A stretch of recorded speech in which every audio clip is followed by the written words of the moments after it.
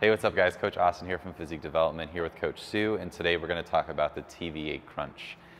So the TVA itself, what we're looking for out of the TVA is the compression component or the cinching component, or you can think of it kind of as your natural belt that goes around your core. So those TVA muscles actually help cinch and compress and actually have a horizontal pull in to create that brace for yourself.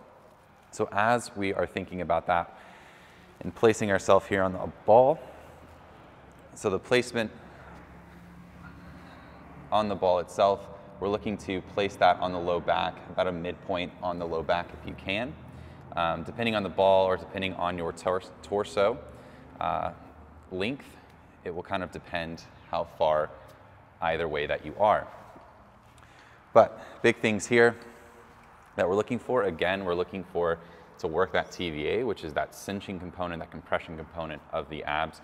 So what Sue can do is actually use her hands to help her guide that motion as she starts that movement. So she's looking at breathing out, cinching those abs in, and then we're gonna have a slight